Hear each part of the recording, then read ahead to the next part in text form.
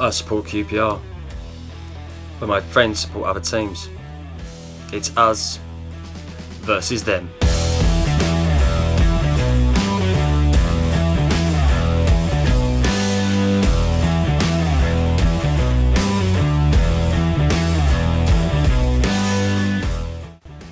Hello my fellow R's, and welcome back to a brand new series with me, P Block Scuds. Now for this series I've gathered up a load of my friends who support other teams, and I'm going to quiz them on their knowledge of the stats and facts between QPR and their chosen team. It's pretty simple. There's 8 questions for them to answer with 3 bonus points up for grabs, but the bonus points won't be easy to get. And at the end of the series we will crown our rival champion with a signed photo of none other than P Block Scuds. Hello everybody and welcome back to Friendly Rivalry. On today's episode I have a legend in the making, that is Paul Barrow. So for those that don't know Paul is the lead singer of a band called Death Blooms, which I strongly suggest you go and check out. Bloody awesome bands. Trying to keep my swearing to a minimum, but if I could swear more, yeah, there'd be a lot of swear words. So but yeah, so Paul, it's good to know I can't swear that much. Yeah, I'm trying to, PG friendly and all that. Yeah. Okay. So anyway, Paul, how you doing, man? How you keeping? All good, mate. All good. Yeah, sound. Thanks. How about you? Not too bad. Still getting through it all. This lovely time of lockdown. It's a weird old time, mate. It's I think the worst thing is getting to me now that I'm missing football. Yeah, honestly, I've been watching so many just Premier League highlights on Facebook and like match of the day highlights and all that. Been playing Premier Manager 2000 for like weeks, man. Like it's just. Blimey. Yeah, that's definitely rolling back the years with that one. Desperate, mate. Yeah. I think my first ever football manager I had was '92, and I was about 8 years old, so I had no clue what I was doing.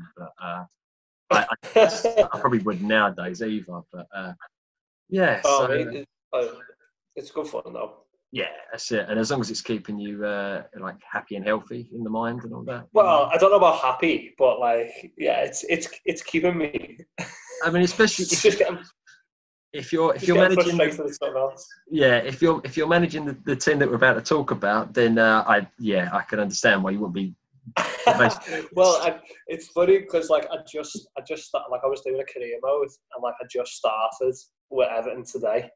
Like, really? Because I was like, oh shit! I was like, oh, it's the day that we're going to be talking about this, so better get get back in the zone, man. Exactly. And, that team in 2000 was insane, man. Like, I mean, I've always had a soft spot for Everton anyway. To me, they've always been like the QPR of the North. I find it's a real hearty family club. I think it's the best way. Yeah, for sure. Yeah. And unfortunately, although I didn't get to go in the ground, I did get to walk around it when I came up to see you guys. Funny enough, so I was no way about that. So yeah. But, that's sick. So as you've guessed already, everyone, Paul's a Scouser, so he's going to support one of the two teams. So Paul, how comes you support Everton? Family, man. Like, everyone in my family supported and always has supported Everton. It was like, there was literally a point about maybe 10 years ago, 12 years ago. Wait, so would it been? No, maybe like 14 years ago, where it was like me, my dad, my auntie, my cousin and my granddad all went the match together. So it was like, proper family orientated, like, you know what I mean? So it was like, it's always been a thing, like, because when I was like a baby, that's when Everton were kind of like in the pomp and stuff. So there's loads of photos of me from when I was like, 1, 2, like getting, in my tiny kit in the parades and all that. But it's all family, man. Like, yeah, just love that misery, don't we? Oh, of course. I mean, yeah, my dad was from around QPR way, and so I followed suit. But it's one of those, you've got to learn how to take the lows as much as you can take the highs, really. Sets you up for all of life's other miserable times, doesn't it? So life lessons learned, isn't it? So Get used to the mediocrity, man. Like, yeah, that's what it is. Of course, yeah. So anyway, Paul, thanks for joining me today. So we're going to be playing Friendly Rivalry. So I've got 8 questions to ask you with 3 bonus points up for grabs. All the questions are based on stuff between QPR and your team, Everton. So, question is, are you ready to play Friendly Rivalry? Oh no, but let's go. Okay, let's get into it.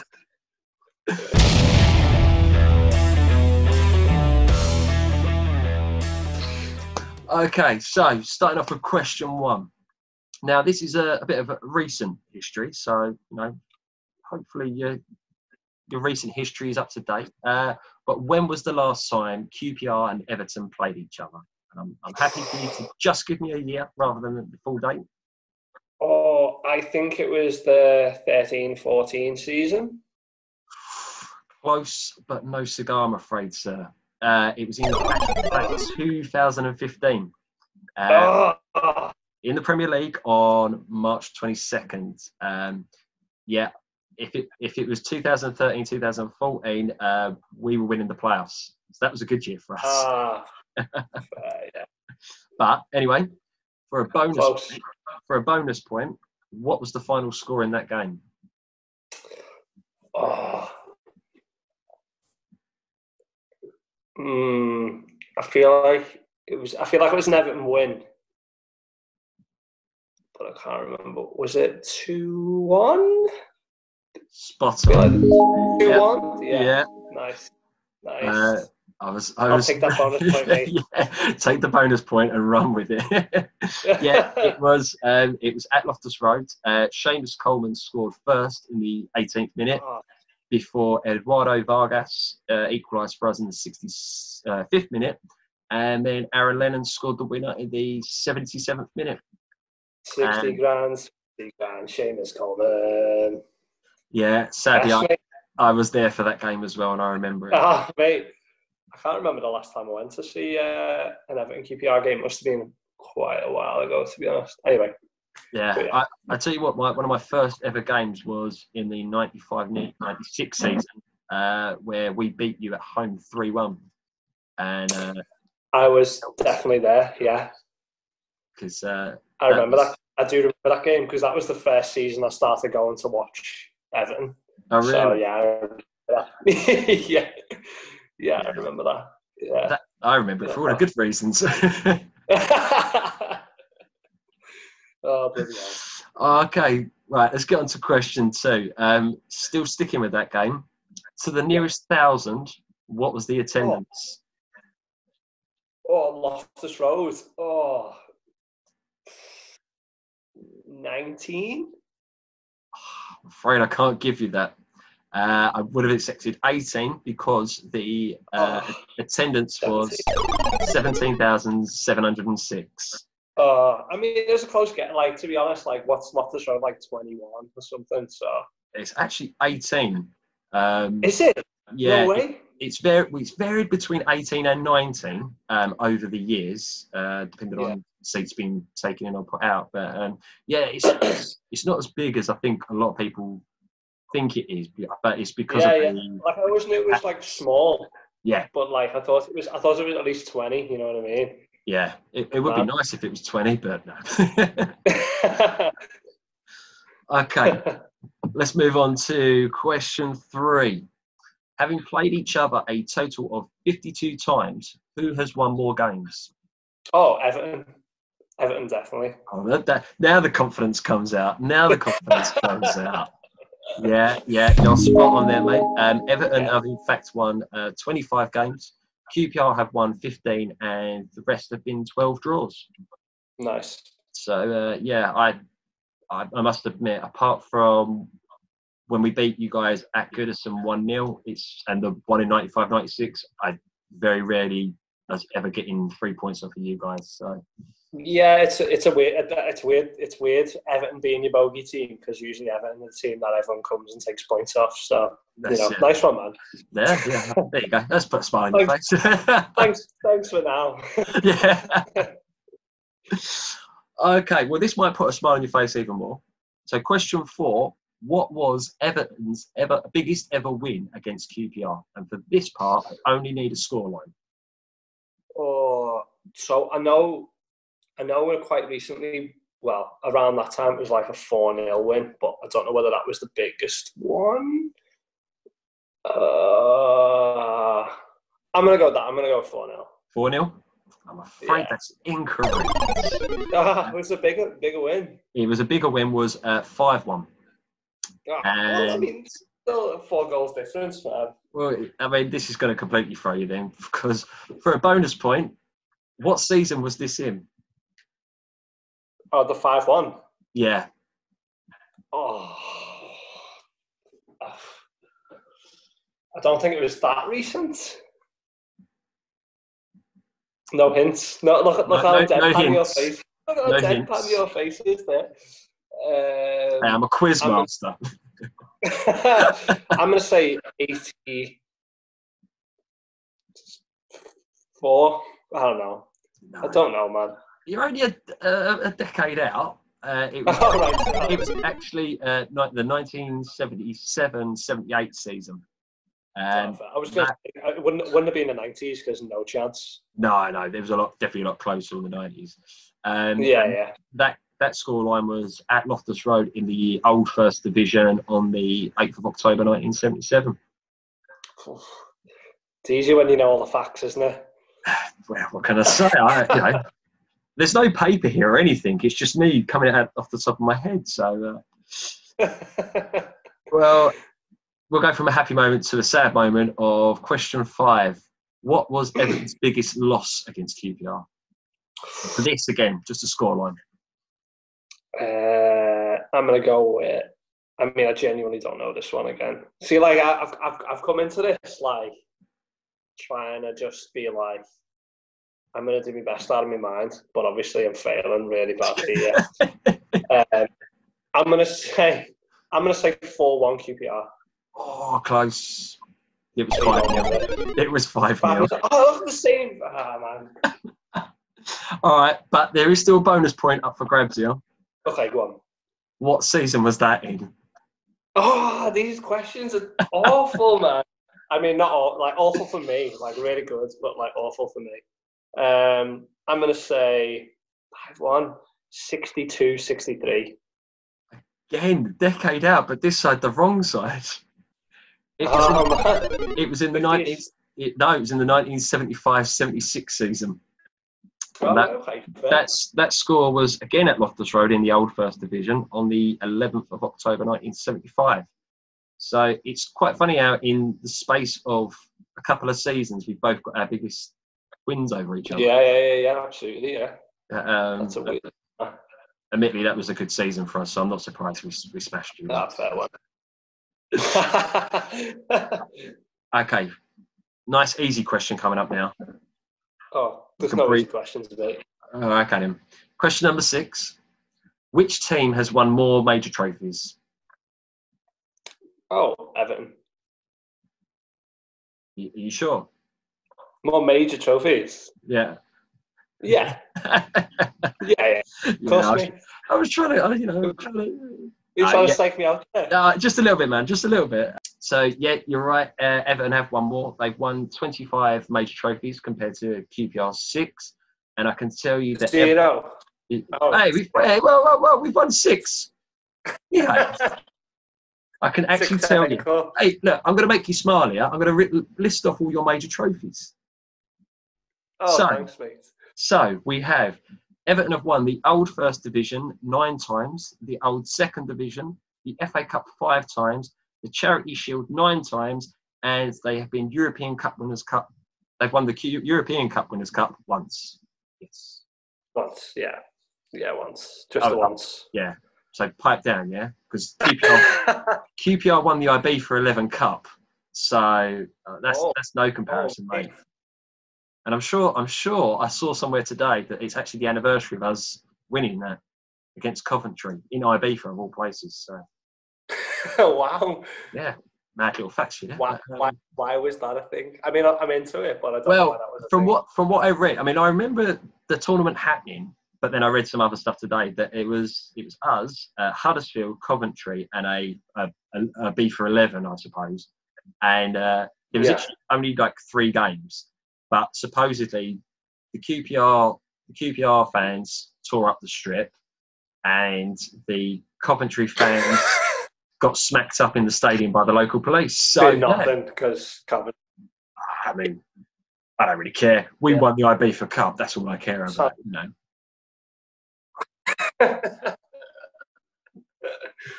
Oh man. So anyway, let's move on. There was some really good, like, I always kind of find it good when they used to do, like, they don't have them friendly tournaments as well as they used to do, I don't think, because obviously, like, they have the Asian trophy and all that. Oh yeah. Like, you know, I used to love, like, the Umbro Cup, and it was like, you know. Oh god, you remember that? Yeah. Newcastle and like Ajax, and it was like when Ajax are like the best team ever, and well, I mean they always have the best team, but you know, don't really get that like locally anymore, man. It's always just like on the telly, Asia and stuff. That's which is where the money is, but you know. But yeah, I love them little tournaments, man. Oh yeah. So, have Everton ever played in the Cornish tournament where you play like 4 local teams from Cornwall? I don't think we'd be allowed. I don't think we'd be allowed, man. But no. Should have done. It's bringing the place down, isn't it? So it is, yeah. We're our own country, just the same as Cornwall, man. So we wouldn't be allowed to need passport. That's it. Yeah. Just not going to fly. Oh no, definitely not. All right, let's move on to question number 7. A little bit of a geography question. This one. How many miles are there between Loftus Road and Goodison Park? And for this answer, I will accept 2 numbers either side of the correct answer. 2 numbers as in like within 2 miles. Within 2 miles, should we say? That's tough. That. So London is 120, 156. 156. Yeah. Yeah, you'd probably be about Milton Keynes area. Oh, really? Is that? Yeah, I don't know if it'd be Milton Keynes, but in actual fact, there are 216 miles between the 2 grounds. Oh, no way. I mean, I failed geography, man. So. All right, sorry, I should have noted that. Made it a little bit easy for you. Next time, ask more questions in advance. Thanks. Yeah, but that would. Yeah, okay, yeah. Well, I'm now starting to work out that that should have been the strategy here. Yeah, so let's put you out of your misery and ask you one. I'm on for the lowest score, right? Aren't I? So. Well, you could be, you couldn't be. Who knows at the moment? Nice. So, one final question now. After that, you can breathe easy. This question is about double duties. So, from the following stats, who is this player who played for both clubs? So, played for Everton 60 times, scoring no goals between 96 and 2000. And then he played for QPR 64 times, scoring 1 goal between 2013 and 2015.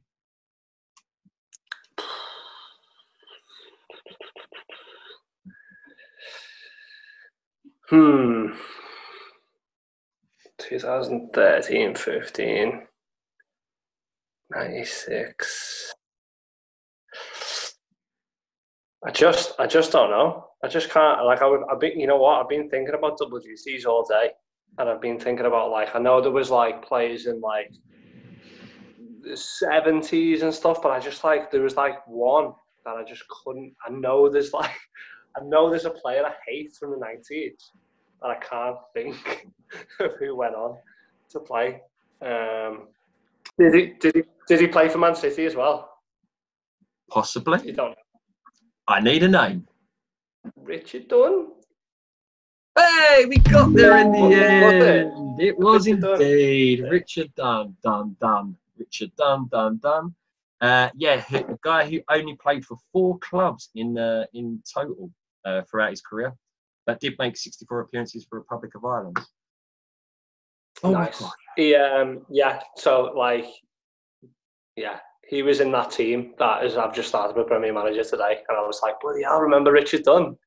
That's mad. I will admit, it was such a struggle to get a player who has played for both clubs that either one of us would have an idea of.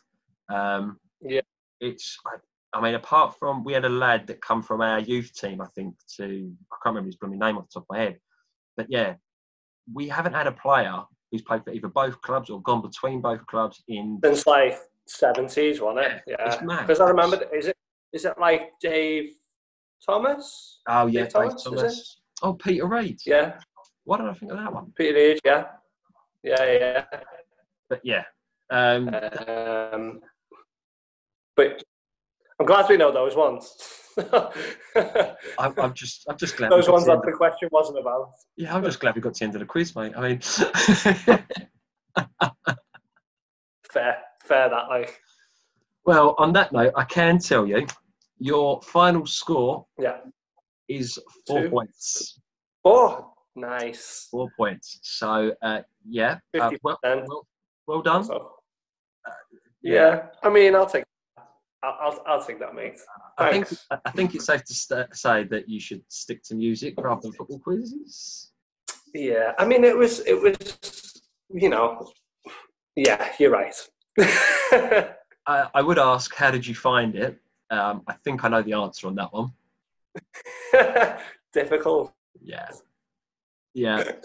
But hey, you may have learnt some new stats there. Yeah, you never know. 5-1, 4. Can't remember what way round any of them were, but I know them now. They're in there somewhere. If it comes up in a pub quiz, it's going to come to you, you know.